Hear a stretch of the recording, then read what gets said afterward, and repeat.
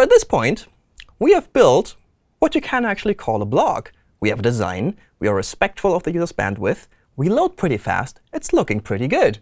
But something that gives a little bit more cohesion is some polish, some showbiz, if you will. And so I thought what we could do is we could build a router that does nice transitions from, for example, the overview page to one of the individual blog posts and back.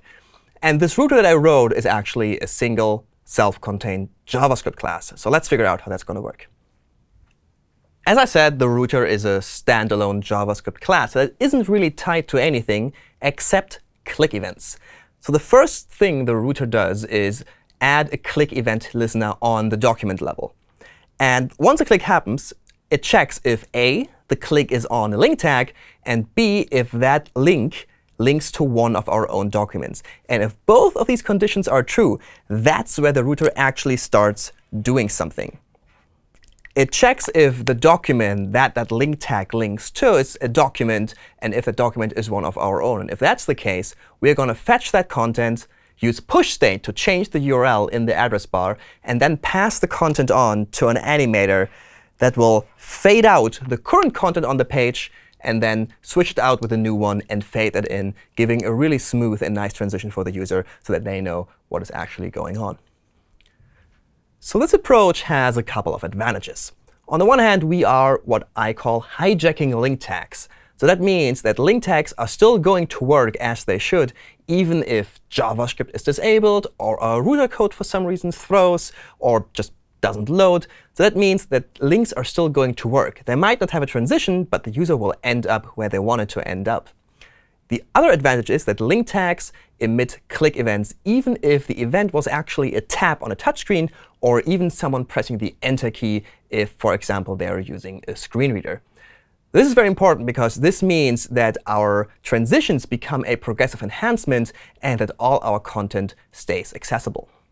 The router's constructor adds a couple of event listeners, one for clicks and one for pop state. The one for clicks, as I just explained, is for the link tags, and the one for pop state is to react to the user pushing the back button in the browser.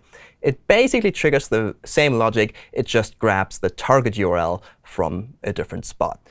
The router also loads a spinner, and the spinner is supposed to be shown when loading the next view takes longer than 50 milliseconds to show the user that something is in fact going on. It's just taking a while. Note, however, that I'm loading the spinner dynamically.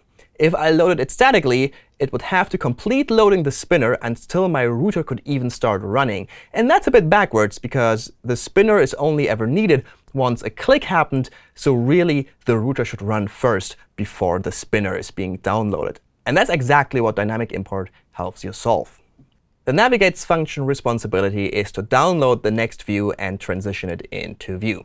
It makes heavy use of async await because I think it's a really nice pattern to start an animation and then wait until it's done, and then you can start the next animation. So you have a really nice and imperative way of dealing with these kinds of animations. If you want to know more about async and await, I did a micro tip on that a while ago, so we're going to link to that in the description.